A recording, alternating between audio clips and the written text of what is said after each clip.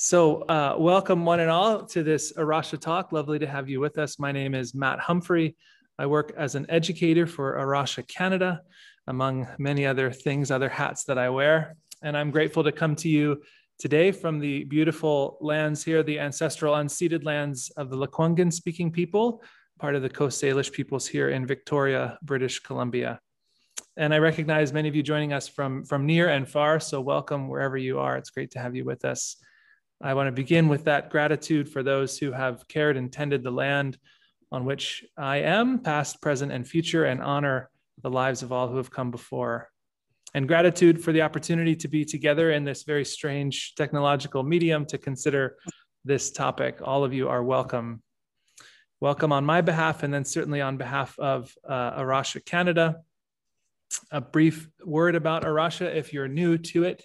Rocha is a global network of projects, a faith-based Christian environmental organization. We're community-based. We work broadly in nature conservation, but it takes very different shapes in the 21 or so countries in which we work around the world. We started in Portugal in 1983. So Rocha means the rock in Portuguese, and Andrea can correct my Portuguese later. But it's adapted to the needs of diverse bioregions and watersheds around the world, and it's grown into this beautiful kind of quirky, small but large network of projects. In Canada, our mission of transforming people and places through showing God's love for creation, that's our mission and our vision, and that's carried out primarily through 3 study centers, one outside Vancouver, British Columbia, one in Hamilton, Ontario, and another in Winnipeg, Manitoba, but also through some smaller but really important partnered projects that happen in northern BC, something brewing here in Victoria and in other parts of Canada.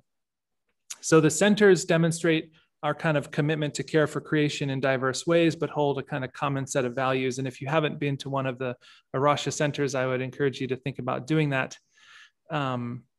And let me also say, as an educator with Rocha, part of my work is hosting these sorts of conversations, but explicitly with faith groups and churches and Christian organizations. And so if there are ways that I could nurture that for you or be in conversation with you or your church or group, I'm happy to do that. I will drop my email, which most of you have through registration, but I'll drop that in the chat, and feel free to reach out to me and see if there's ways that we could collaborate. So welcome on behalf of myself and of Rocha.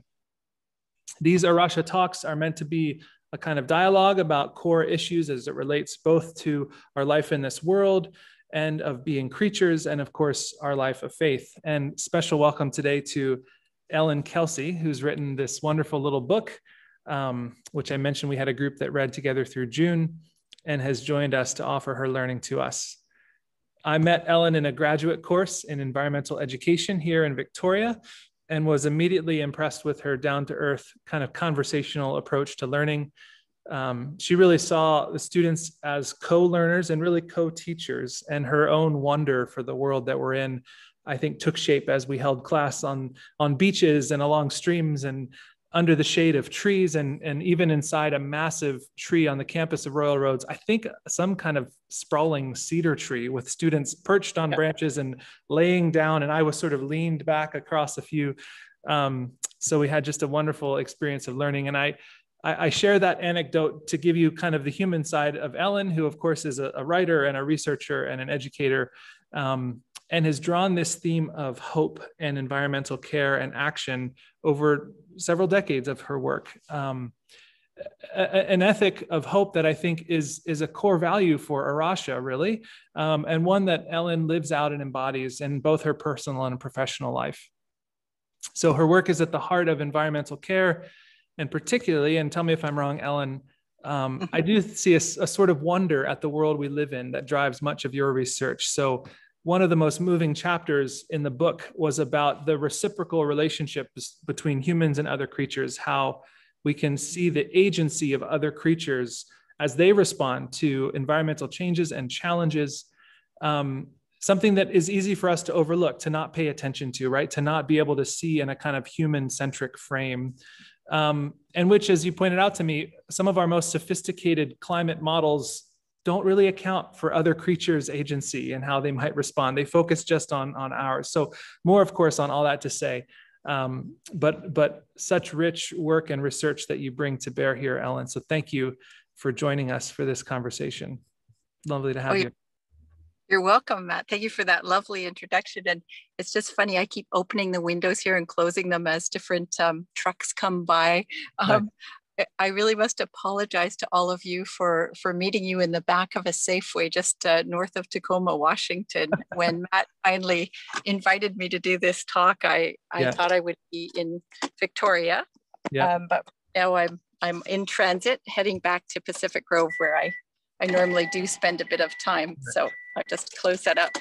I'm very, very happy to be with all of you. And really, I think the idea behind Hope Matters, what really drives it is that for the many decades that I've been involved in environmental communications and education, this narrative of doom and gloom, this idea that everything was wonderful and is now wrecked, is a really dominant narrative, which we sort of live it almost as a truth. And I've been quite fortunate in my life to work in different countries, work on different projects, work with lots of children and adults. And in each of those cases, I was always struck by how strong this feeling of doom and gloom is, and how often when we're talking about the environment, we're talking about what we think. And I think it's really important that we think about what we feel. And so this notion of doom and gloom being this dominant narrative became quite interesting to me, because it's easy to think that these narratives are kind of neutral and that they don't have much impact. But what we've really learned in recent years is that this doom and gloom narrative is reinforced in the media that we see. We know that, over 90% of what we see in the media about the environment is in this problem identification mode. So we hear lots about what's not working. And that's important because we have these global issues that are urgent and important. Yeah. But what ends up happening is we can be left with this impression that there are no wins are being made, or that we're just at this starting line. It's what I like to call the starting line fallacy. Right. And we even reinforce this when we often talk about, if we do this, then that will happen, which implies that nothing has yet happened. And I think I try really hard in my own life to say, because we have been doing these things are now happening. And I think a really great example of that, I was lucky enough to work on what was at the time the world's largest marine protected area, which George Bush, the former president, we were trying to convince him to establish that as his final act of leaving office. He would have this blue legacy. And so in 2008, I was working with the Pew Charitable Trust to try and establish what would be then the world's largest marine protected area in the Marianas Trench, the deepest ocean canyon in the world. Happy to say we were successful, and it was the world's largest marine protected area. And I think now it's something like the 14th or 15th largest marine protected area. So just in that, decade and a few years, right, the number of ecosystem scaled marine protected areas has really blossomed. And we now see 71 countries who have signed on to this idea of protecting 30% of land and water by 2030. And when we were working on that marine protected area, it was less than 1%.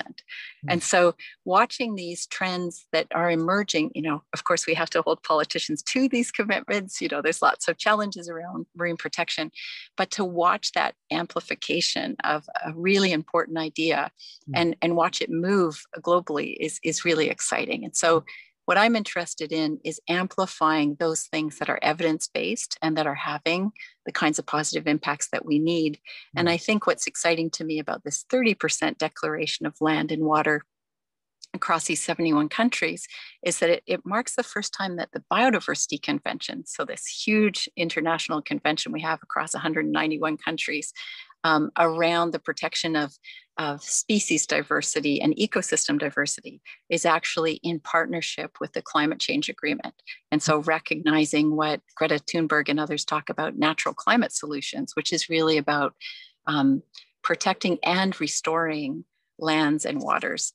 Watching that happen on an international basis is really exciting. So that's one area that I think is really worth paying attention to and seeing. And in Hope Matters, what I really was trying to do was talk about the danger of staying with the gloom and doom narrative, because it's very disempowering and it's really disengaging. And a friend of mine, Elin, who's an academic at Lakehead University, she just did a study that came out in 2020 of students between the ages or grades 7 and 12 across Canada. And what she found is that the majority of those students were very aware of climate change. They were very aware that it was human caused. And 46% of those students in those grades thought there was nothing that could be done about it. And Michael Mann, a very well-known climate scientist, he talks about climate doomism is now kind of what was climate denial. Because if you think things are doomed, then you really don't have to do anything about them. So it's another form of disengagement. And Tony Leserowitz, who's at Yale University, he talks about this. What we've really seen in the last decade is this real rise in levels of people's awareness and concern about climate change across socioeconomic levels and across many countries.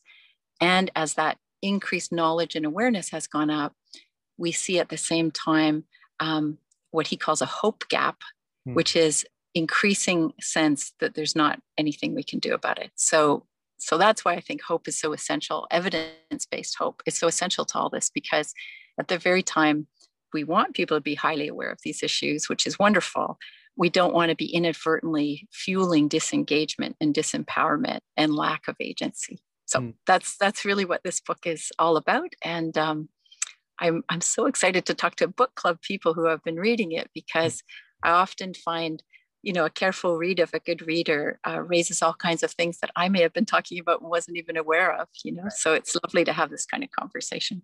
Yeah. Well, thank you for that. That's such a great start for us. And yeah, so book club people, but all of you, feel free to enter your questions in the chat, and we'll keep going and then kind of filtering those in as we're able. That's really helpful, I think, Ellen, that kind of context within which this project came to be, and your, I think, real concern on the real world impact of this awareness. And I've experienced this as a parent of pretty young kids. My oldest has just turned 11, and I didn't encounter anything like this as a 10, 11-year-old in school, and how we help equip people for that. And I'm curious, so you mentioned the study of younger folk, and I certainly, having been around the kind of college and university scene doing some teaching, I'm aware of how this problem can totally flatten people, right? With all, and whether it's ecological anxiety or fear or grief, and the tools to actually work through that, right, are often not taught in the same classes that you're given all that really important data about the world. So I guess a two-part sort of question: how might the challenge of that be something experienced by folk joining us on this call? But then also, I see you offering sort of hope-based news as an antidote. But how would you help us to also deal with some of the difficult emotions that those things bring up? How do you sort of hold that together? Yeah, thank you. That's such a good question. So this last year during COVID, I was lucky enough to work with an international association of educators, like a very loose network of people who got together, who are all really interested in this idea of emotions and engagement as relates to climate justice education. And so we created this existential toolkit for climate justice educators, which is a mouthful, but if you just Google, existential toolkit for climate justice educators, you'll be able to see this amalgamation of lots of kinds of materials for educators and students, which are really all about creating safe spaces for people to express their feelings. And Lisa Kretz, who's a wonderful philosophy prof, she talks about outlaw emotions, how we have these ideas that there's certain emotions we're not allowed to share, like fear or guilt or shame or these kinds of things. And that really, we don't just feel hopeful, we feel a range of emotions at any given time. And so creating safe places for us to express those emotions. And I would say that's probably the most important thing when you're having a conversation with someone about climate change is to really try and gauge how they're feeling and really listen to those feelings in the first place. And then when when there's space for that, I think that what we often find is that what we think is a divide between someone caring or not caring or whatever, often what you find is underneath it, there's a very strong feeling of concern, and it may be coming from a different value, and listening for those values is helpful too. So I think listening and really making space for emotions, which has not been a common part of the way we think about climate change, is integral. Yeah. And then I think the second thing is there has been this real growth in what's called solutions journalism. And solutions journalism, the reason I think it's so apropos to this is, as I said, the number one way that most of us hear about the environment is through the media. And we know that we're now in 24/7 media circuits, that we get media through our personal feeds, through our social media feeds. Okay. And so this awareness that the majority of media we're hearing about climate change and other environmental issues is in this problem identification mode is an important sort of media health issue. And in solution journalism, what's going on there is these, really large journalism outlets like The Guardian, the New York Times, others who are saying, it's only half the news if we only talk about what's broken, and that we need to use the same kind of rigorous reporting to look at what things are having a positive impact, whether that be around school shootings or other forms of violence, or communities that are very underrepresented in terms of climate change, these sorts of things. And what's been great is to watch the emergence of the Solutions Journalism Network and others, GRIST, which is a wonderful media outlet. They do something called the Beacon, which you can get on if you want to, as an email that comes to you once a week, that's intentionally looking at which things are working and what's the evidence behind them, so that they could then be tailored or actually even used from a political standpoint to say, hey, if you can do this in Albuquerque, I'm pretty sure we could do it in Nanaimo, these sorts of ideas. Right. Yeah, that's really helpful. I think that, as you say, that gap of helping people, the range of emotions that come out around climate in particular, but a lot of environmental issues, more local ones too, can really tap into our sense of security and safety and identity with the rivers that we love, et cetera. But something about the nature of climate, that the world itself is unstable, can be so destabilizing. And so tools to be able to do that.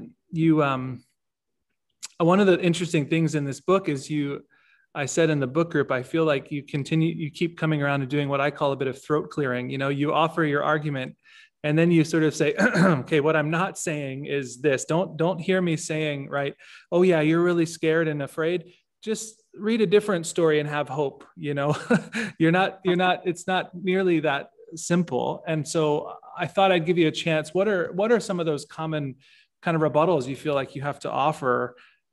Is there pushback against the idea that we should have some reason to be hopeful? How do you encounter that?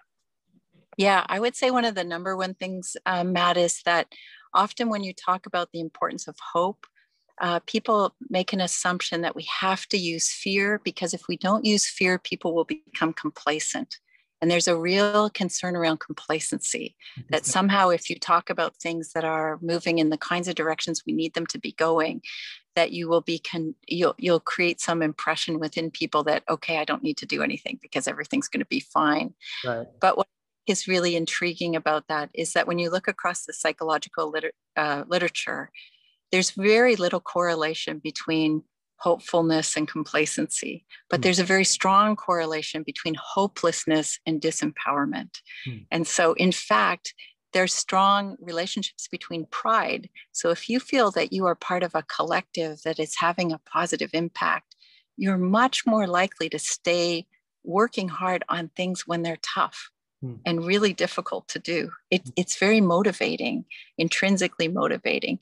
Whereas if you are consistently told what's broken and you don't have a sense that any forward momentum is being made, then what we tend to do is become self-isolating. We tend to be self-recriminating, and we tend to give up, shut down, or really feel helpless. Yeah. And what's intriguing in emotions to me is that anger and hope are both very activating emotions. When we feel angry about something that's unjust, we're really motivated to deal with it.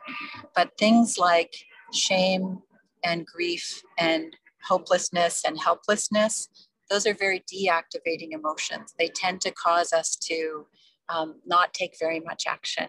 Mm-hmm. And I think this is really crucial because these issues we face are critically important and are quite urgent. Mm-hmm. And so it's really teasing out the complexity of emotions and seeing that we feel all of them and how important it is to move in the direction of activating emotions. Mm-hmm. Yeah, thank you. That's really helpful. And I think, again, it reinforces this sense that to really do this sort of work, I mean, just perhaps to just be a, a creature in the world, there is a kind of inner work to that, right? Of facing those complex emotions, the fear, the anxiety, the risk, to some extent, just our own vulnerability, right? Such that we can then actually be free to see other kind of data points, right? I worked with somebody in a college university context years ago, and it was like everything that came out of that particular university administration was proof that they didn't get it, they weren't a part of it, and you just sort of thought there are some counter signs, but actually processing through that, right, is complex and difficult. And that's, your employer. But when you're talking about the ecosystem that we live upon, perhaps a bit more different.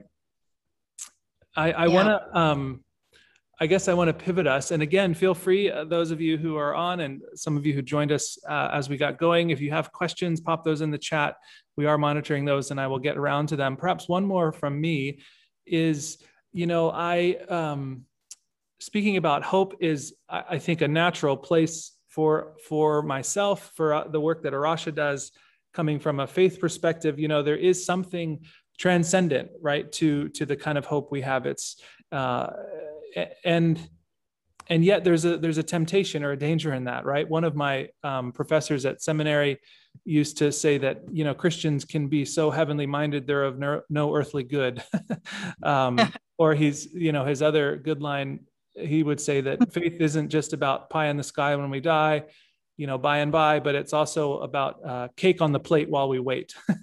And you look at mindfulness here, right, as a practice that you advocate that can help us, and yet there's even a temptation in that, right, that perhaps our sense of the world is so out of control, but I can, through a little bit of practice, achieve some peace within, that might sort of say, I can just stick with this, that this is enough. And yet the kind of hope you're talking about, it may actually be anchored in a bigger picture, something that can be transcendent, yet it does actually draw us in more deeply. Can you say a little bit about that, how that comes across for you, writing out of your context and the folk you're engaging? Yeah, I really appreciate it. And I love those phrases. I'm going to remember those. I think one of the things that really intrigues me right now is how the climate change movement is very much a youth-driven movement. Mm. And we know that 42% of the world right now is 25 years of age or younger, so we live on a very young planet. Yeah. When you think about it.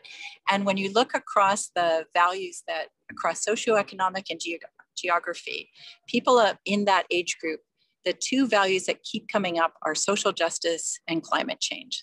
Those are really, really important.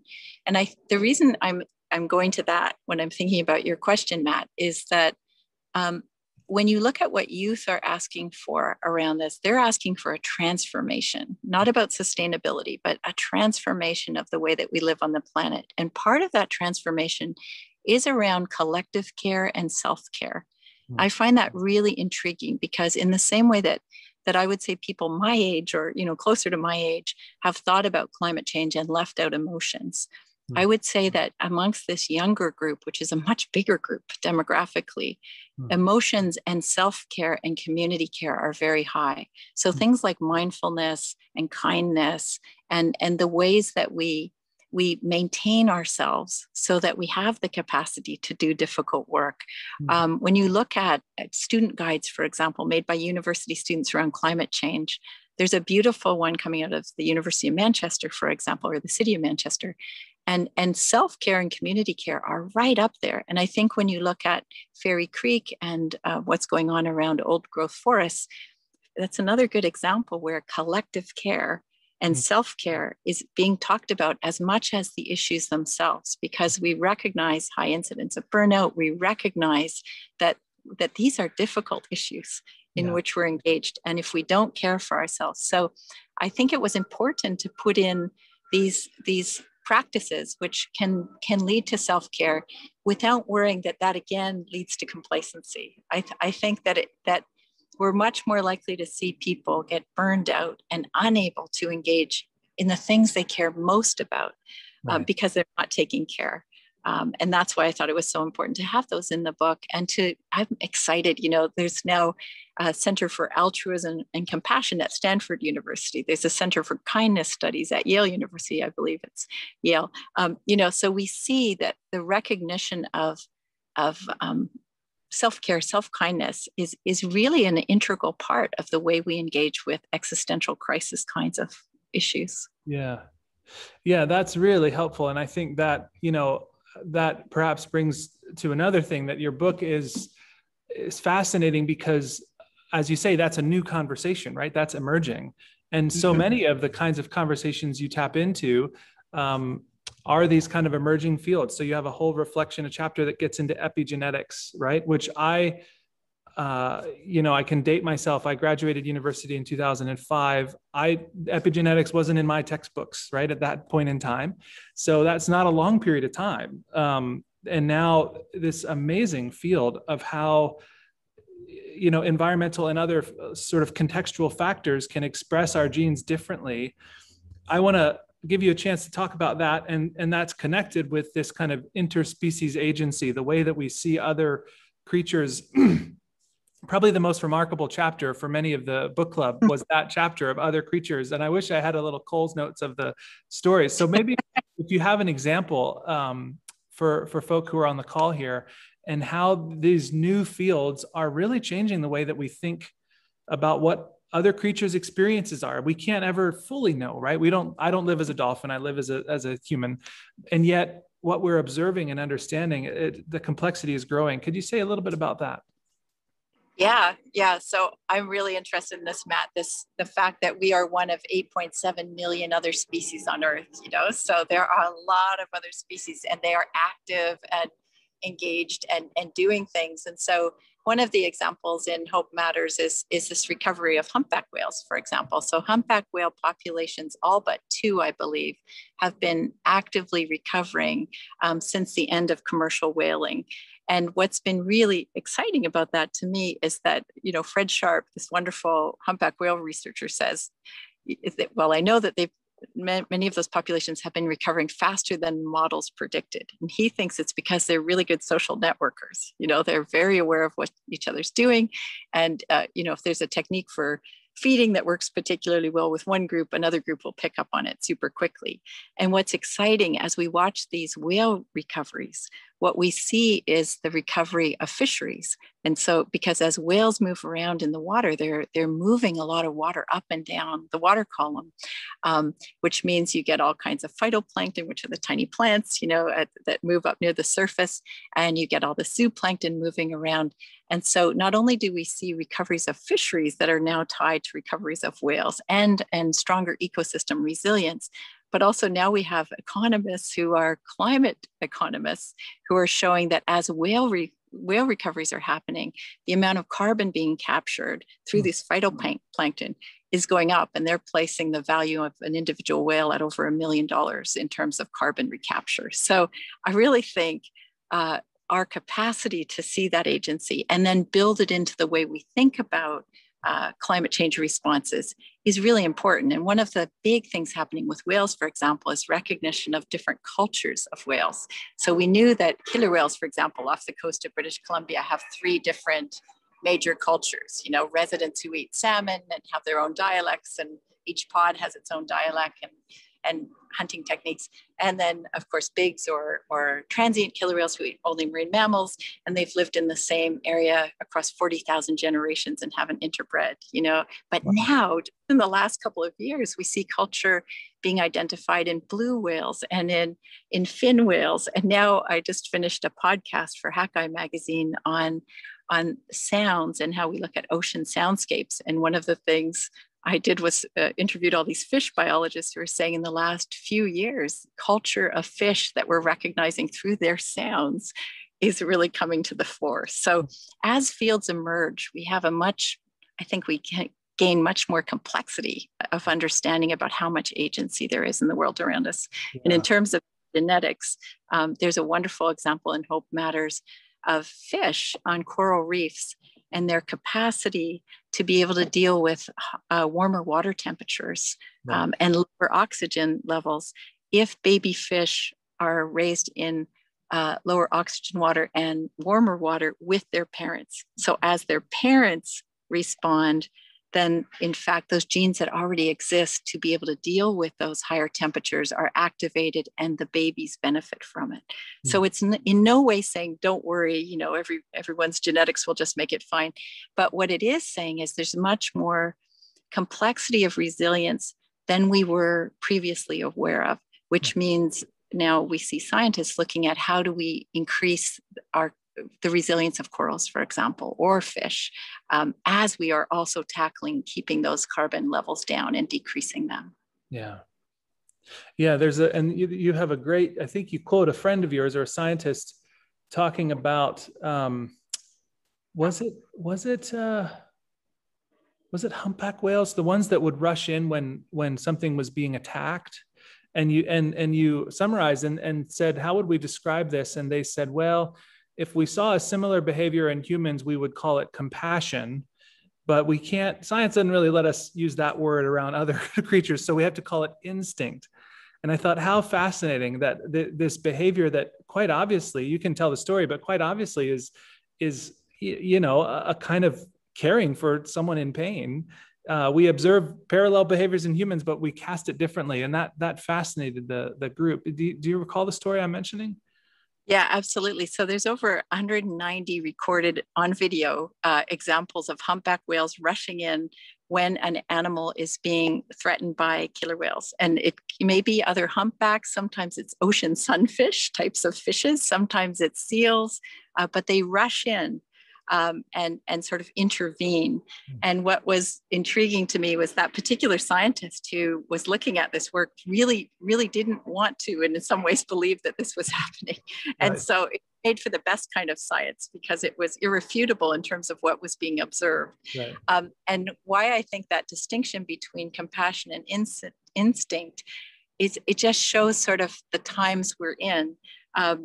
Years ago, I guess about 20 years, I wrote a book about whales that was all based on first-person interviews with scientists. And at that time, we couldn't even talk about culture. It was called the C word, so the scientists would say, well, there's the C word, And now we have actually a UN convention that recognizes culture as integral to the conservation of cetaceans. And so we do move with ideas. And I think that's part of what gives me a lot of hope is that we're not static and stuck.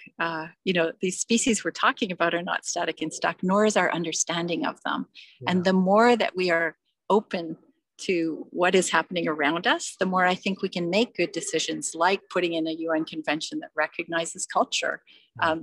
Whereas 20 years ago, we couldn't even say the word. So yeah. It's pretty interesting to watch. And I suppose that's one of the things I like about being the age I am, is that you really recognize that these trends shift. Yeah. And that's why it's important to pay attention to what people who are 25 and younger are talking about, because those trends are really dramatically shifting and they are not talking about what I was talking about at 25. Yeah, I think that is really important. And I think there's a kind of, you mentioned, right? You mentioned sort of the younger generation's interest in this, and there is a kind of impatience, right? We want the world to improve, and in fact, we demand it improves, and on a whole range of issues, social and ecological. I think, yeah, amen. Let's push that, and yet I do think, some of the kind of change we're after is going to take it's going to take time and it's going to be complex. And so seeing that, as you see that over 20 years, 30 years, you see the kind of change you're talking about.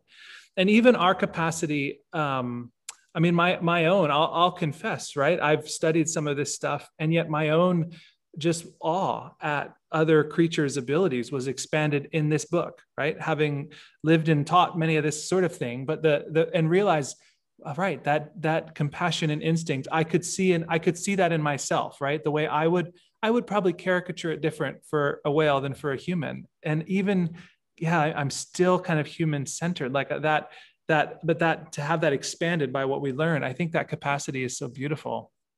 Yeah. And we've had, a lot of, since, really all the way back to Aristotle, has been reinforced this idea of sort of humans at the top, separation or whatever. So there's a lot of work to be undone in terms of seeing ourselves as interbeings, intimately connected. I'm only breathing because some very nice ocean plants are, photosynthesizing at this moment, as are you, but it's easy to separate ourselves.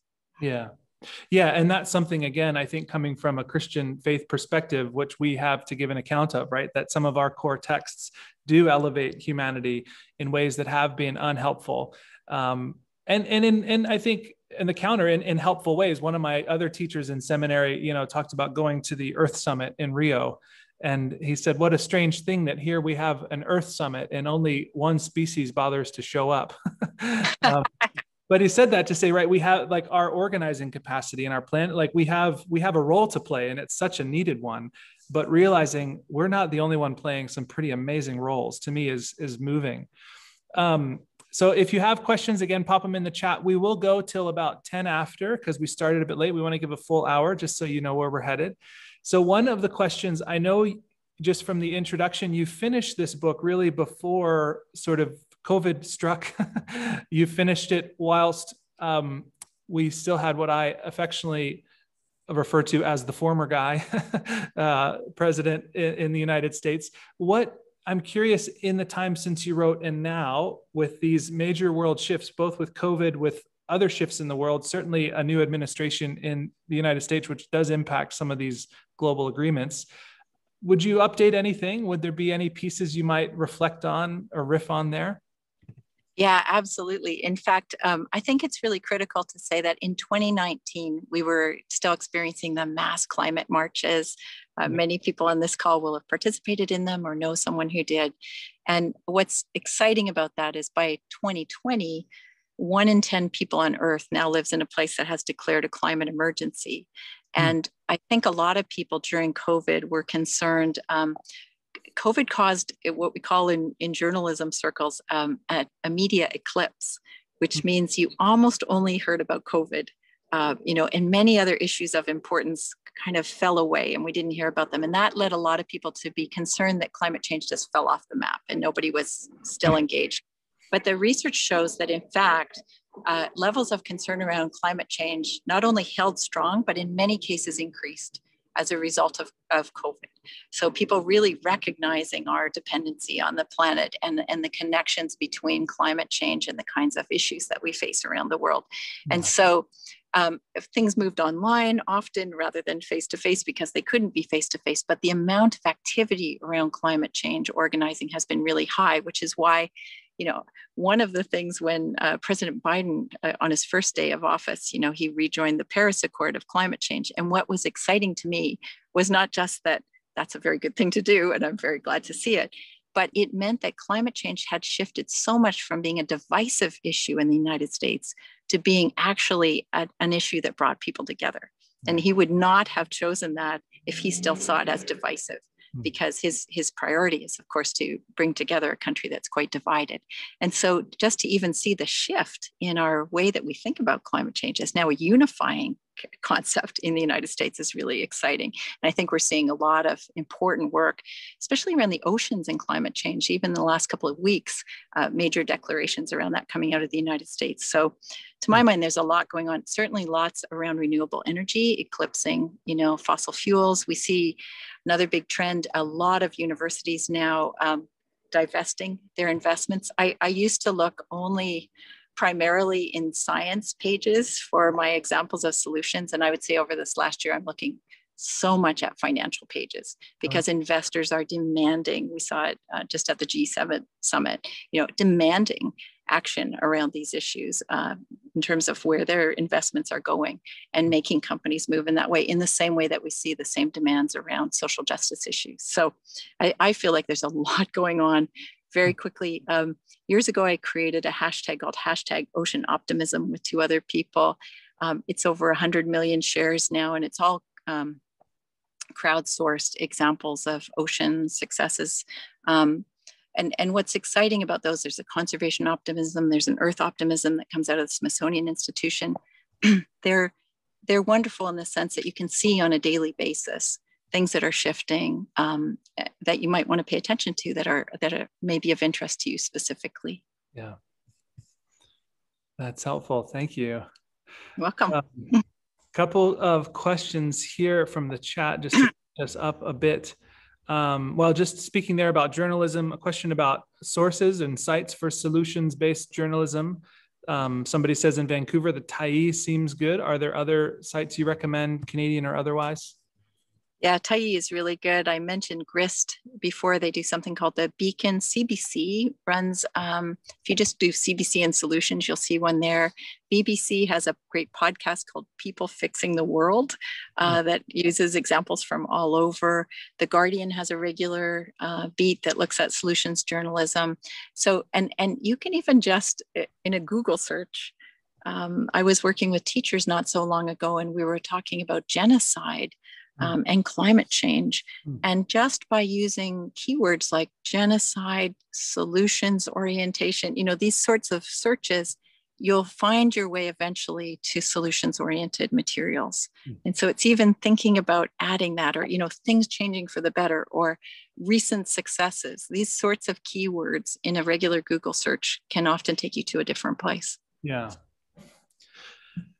Yeah, that's really helpful. I mean, you tell the story in the book, and it's not quite my story to tell, but one of our book group members, Brianna, shared this quote that you had read in her own story, having left one career in, I believe, nursing and going back to school.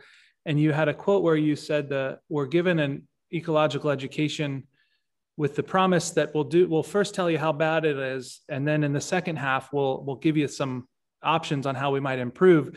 But far too often, the second half has never gotten around to. And I mean, I think that in a school context, but honestly, just in conversational context, right? We can kind of spin each other on, oh yeah, isn't it terrible? And this last week we had a big heat wave in Victoria, as you know, and man, we could spin each other into a lot of doom about that pretty quickly. Do you see the solutions based as one way of kind of opening some space in that to say, yes, of course, this is a problem, this is an emergency, but what to do with it? Is that how you would position that? Yeah, thanks for that, Matt. I think one of the real challenges is if you and I were talking about politics or we were talking about sports, we would not think of jumping into a conversation without kind of being a little bit up to date, with what's going on in that basketball team, or what's going on in hockey, or, we don't just talk generally about hockey, we know what's going on. Whereas when we talk about the environment, there's a real tendency, because of this doom and gloom narrative, to assume that nothing changes for the better. And so then we're often talking without any current information. Right. And so I think the really critical part of this is this time-stamped information. And what I mean by that is, what just happened at the G7 summit? What were investors asking of those countries? What is going on? So really holding ourselves accountable to be up to date on how many, I like to say, I think it was last year, there were something like 71 countries had signed on to being carbon neutral, by 2050. Now it's over 120 countries, so just recognizing and sort of expecting ourselves to be as up to date about these issues as we would be about any other issue. And it's really this legacy of timelessness that undermines I think it really undermines us, because as soon as we're speaking generalizably, then it's very easy to get into that vortex of doom. Yeah. And I think as soon as you shift into, okay, what is going on? And which things went better? Like, for example, during COVID, suddenly all plastic bags were coming back, remember? And because there was the whole idea that they were safer for us. Yeah. Well, I knew that 170 countries had already signed on to various forms of single-use plastic bag bans or tariffs or others. So I kind of felt like that's not going to last. But if you look at the momentum is really there. And that is, in fact, what happened. It went the wrong way for a while, and then it started moving back in the way it needed to be going. And so when we know content and we have a sense of what's changing and we expect ourselves to be up to date, then I think we really see the world quite differently. Right. Yeah, that is really helpful. And I think that's probably one of the things that came through in this book group is, part of the ask, I think, of this book is that to be more engaged and to go, and we don't know where to find that information. Well, let's find out where to find it and to dig. And that's a really helpful analogy. It's, it'd be fascinating to sit around and talk about, how terrible the team is that lost 5 years ago, but actually to observe the current trend, that's really helpful. Another related question on sort of language and information, I guess, is there's been a push to talk less about climate change and more about climate emergency, to stress the urgency. And you kind of deal with that, I think, in a pretty nuanced way in the book, to say there is urgency, and yet certainly the way that we present that and talk about that can help or hinder our ability to actually respond. Can you say a little bit about that? Yeah, I mean, I think it is really astonishing that 1 in 10 people live in a place that has declared a climate emergency, on the whole planet. That's astonishing. And one of the positive things I see is that when you declare a climate emergency, it sets up the expectation for plans and policies to deal with that emergency. Mm-hmm. And so even though it sounds like emergency would be a negative thing, it's actually recognizing the importance and urgency of something and then putting it in play. And I think what we're seeing going on this year is that last year the emergencies were set, and this year we see, a lot of times it's at the level of cities. Cities are very impactful when it comes to climate change and actions around climate change. And so many cities will have a climate emergency plan now in place. And that's, again, very helpful in terms of advocacy. We can say, okay, what is the climate emergency plan for this school district, or what is it for this city, or what is it for this province, or this country, and then push our politicians to enact the things that they've put in that plan, or to up them. Yeah, that's helpful. So, I mean, we could hear that right from afar and think, oh my gosh, emergency. It's like a 10 alarms ringing at once. How are we going to deal with this? And yet you're suggesting actually that can trigger some, pull some levers that enable other action to flow from it.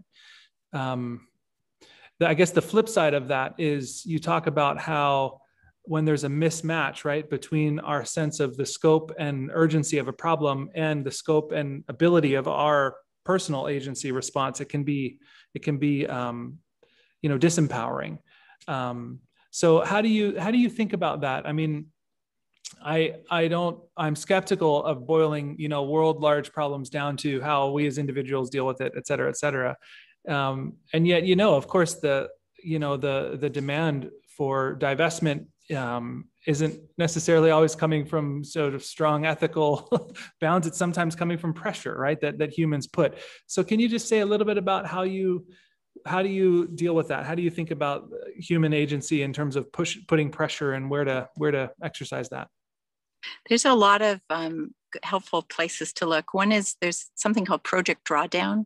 And what that is a big data source that looks across sort of all activities humans might be engaged in and which ones have the biggest impact in terms of climate change.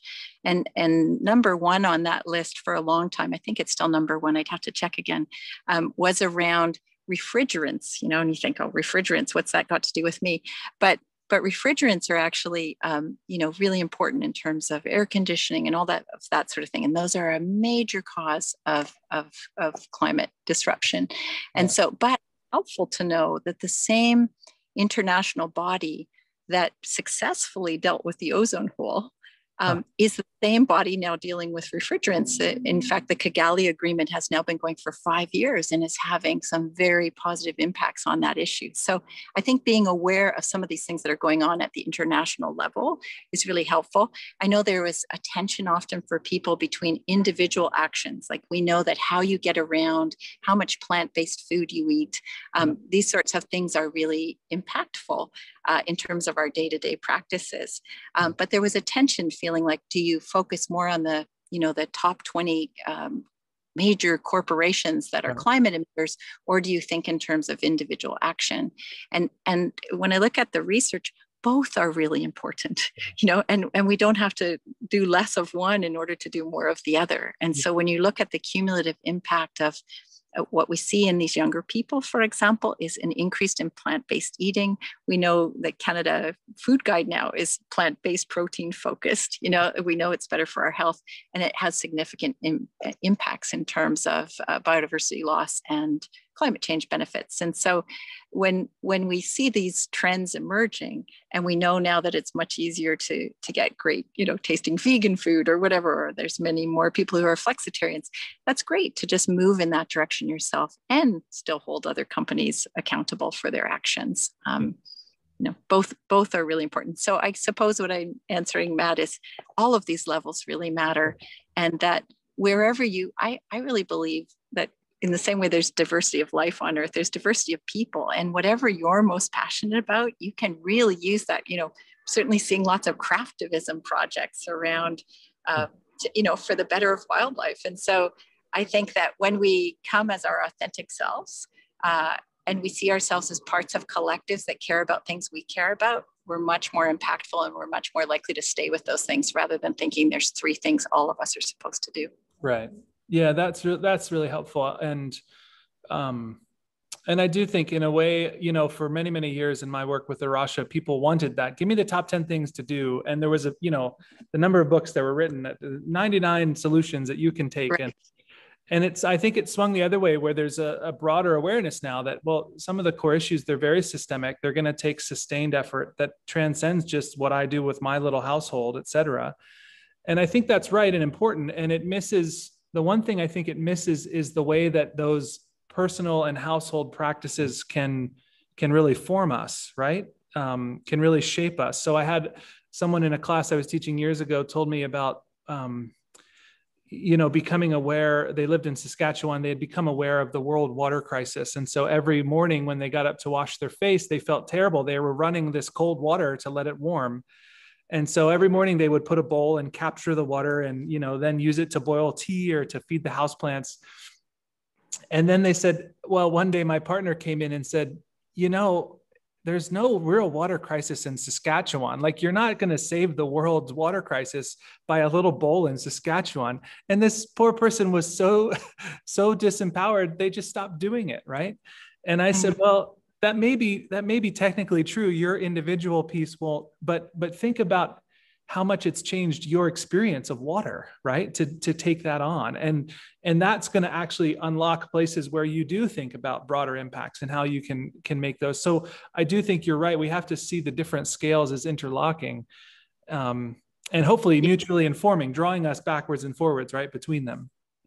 Yeah, exactly. And I think that's one place where social media is fraught with all kinds of problems, but we certainly do see that it also has this capacity to bring together collectives of people who maybe all care about water, and are doing something in a way that's reinforcing each other's actions. And I think that we know, for example, the likelihood of putting solar panels on your roof is increased when your neighbors do it. Like I think I said in the book, I hang clothes on the line because my friend Shannon does it. Not only do I know it's the right thing to do, but I do it because Shannon does it. So yeah. I think there's nothing wrong with doing practices that have a positive impact for the earth and each other. Yeah. As part of a practice. Yeah. There's a lot right about it. Thank you. Okay, a few more questions here. Well, a comment and question. Someone writing from an Asian context, not sure plastic bans are working here. And I also face ignorance from a TikTok-driven young youth community. we have a climate emergency here, and still the youth seem to be reacting on a small level. Do you have or know of partnerships or collaboration with youth-related influencers in social media? I know you have some of that in the book. Could you share a little bit about that? Yeah, and I appreciate that. And I think one of the interesting things around plastic bag bans is if you look across those ones, some work very well as tariffs, some work well as fines, some work well as actual right out bans, so there's a lot of variety in what works, and how to tailor it to different contexts. A group that I'm really interested in right now is called the Intergenerational Environmental Council. And they are social media influencers who are really, I think, of our time. Their positionality around their own identities is what is first and foremost what you see. There's one person who I really like to follow who goes by the moniker of brown queer vegan, and the kinds of issues that he's looking at. Including things like shame around homeless food opportunities, and how that ties to the environment. These kinds of really bringing our full identities to this, and I think that's a big part of what's going on in the youth social movement. So that's one I would look at right away and just see what's there. Yeah, thank you, Intergenerational Environmental Council. That's great, thank you. Well, this kind of, I think, a fun question, but because we're speaking of younger people, someone asks here, have you sent Greta Thunberg a copy of your book? If not, you should. Oh, I really should. And I think I mentioned in Hope Matters, I should do that. I will do that because I'm a big fan of hers too. And I think she's has made statements about being anti-hope. Yeah. But what I think she's talking about, if I were to say my interpretation of what she's talking about, and I'm in no way saying, I'm not trying to put words into her mouth, but as I hear her speaking, I think what she's is anti-wishing. And when I think of wishing is about, hoping someone comes along and saves you, and you really have very little agency. Whereas when I'm talking about hope, I'm really talking about evidence-based hope, where we can see, these actions are having these impacts. And so I think she's using hope, but she's talking about it as a kind of disempowering, disengaging wishfulness. Yeah, that's helpful. That's helpful qualification on her work. We'll do that. Okay, I promise to do that when I arrive at my destination. Okay, a question here about I guess, about the value, the role of the arts. I'm working on a project to bring local environmental poetry together, the desire to enable readers to experience the natural world more vividly and to feel empowered to care. Any thoughts, insights on the value of arts in encouraging hope? Hugely important. In fact, I would say, so Matt had mentioned earlier about environmental studies students often in classes, only hearing about problems and never getting to the solutions part of a course. The same is true with environmental arts. A lot of environmental art is in this problem identification mode. And there's real need for art that looks in a broader way, that is solutions oriented as well. And I will say, I just became aware not so long ago that in the Climate Change Convention, the arts, it's in terms of arts as an important engager from an emotional standpoint, is not present in that convention. So again, a huge gap, because we know that the arts are one of the primary ways that we can engage our emotions around things. So 100% supportive. We also know that during COVID-19, people's engagement with crafts and all kinds of other arts dramatically increased. And so we have a population around the world that is expressing itself in artistic ways that we haven't seen since the end of World War II. And so I think it's an exciting time to be thinking about the arts in a much broader way in the solutions orientation. Yeah, that's really helpful. Thank you. Okay, any comments on the potential for Cascadia to be a climate refuge or not? Yesterday, the Washington Post had an op-ed deflating that hope, saying, I have known hot places, the Northwest heat wave feels apocalyptic.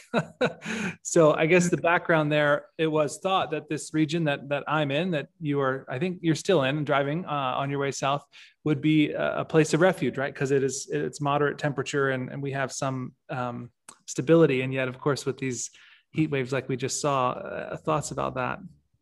Mm-hmm. Well, I think it's really important not to just abandon ideas, in the midst of difficult times. Yeah. And we certainly know, incredible ecological restoration work being done in this area. When the Elwha Dam was opened up, the largest opening up dam in U.S. history, within 48 hours, there was return of salmon to those rivers. And so I think the resilience of ecosystems is extraordinary. We know that at Mount St. Helens, it blew off all of these mountains, and the recovery of the natural trees was faster than the replanted trees. And so, and all of Suzanne Simard's wonderful work on these fungal root networks that put forests together as communities. And she now talks about whole forests as sort of sharing a collective wisdom.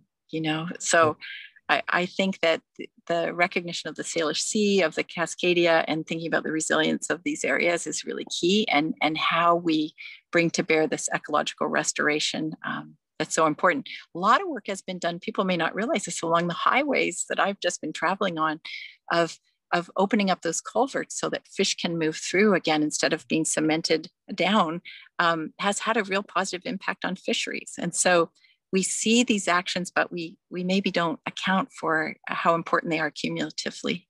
Yeah, that's helpful. And again, I think points us in some ways back, right, to the sense that the world is, we talked about this recently when we chatted by phone, that the world is fundamentally alive and responding in real time, the same way that you and I are, right? So whatever happened at breakfast in the family that disrupted my day, or that we're carrying that and we're working with that, and seeing actually, so are the trees in ways that we're not even fully aware of. So are other species, and allowing that to be a part of the hope, right? A part of the picture, that kind of reignites our sort of fire to do this work, I think is one of the things I'm really taking away from this book. So thank you.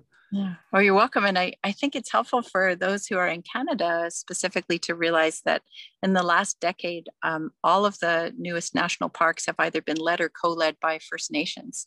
And so this recognition of Indigenous cultures and relationship to the land, and what that then means about the place of people within ecosystems, and what that means for ecological restoration is a whole important conversation that is shifting dramatically in Canada as part of a reconciliation process and also an ecological process. And so again, ideas are always moving, just as the earth is always alive and moving. And so as we recognize that, then we're not thinking so much about, people here, wildlife there. We're thinking much more in an integrated way. Yeah,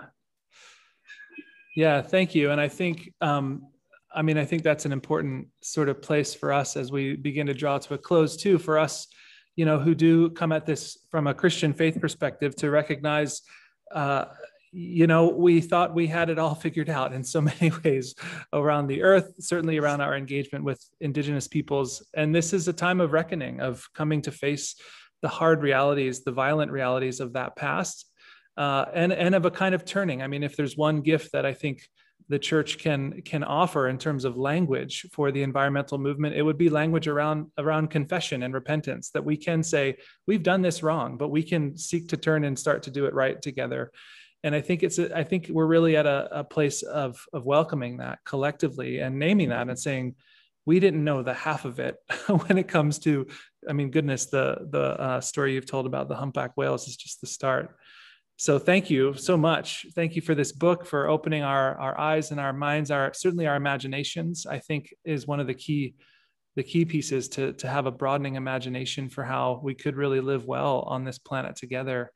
And I encourage all of you who are with us here to check out the book. I've talked to some colleagues in other parts of Canada at Rocha saying, you go and do a study on this book. It was such a rich dialogue. So thank you, Elin, very much for joining us and for this rich conversation. You're welcome. And thank you so thank you so much, Matt. And to all of you for taking the time. I always think about non-renewable life moments. I really appreciate you spending your non-renewable life moments in this conversation. And that if you think about, one of the last things I just wanted to say is that emotions are contagious. They're contagious face to face and they're contagious online. We know that now from a massive study done in 2014. And so if you think about it, when you are sharing things, you have incredible power to help build up someone's agency in an evidence-based way, or to work against that. And so I think just to be aware of that is a very powerful thing. So I'm glad we had this contagious time together. It's great to talk with you. Thank you. Thanks very much.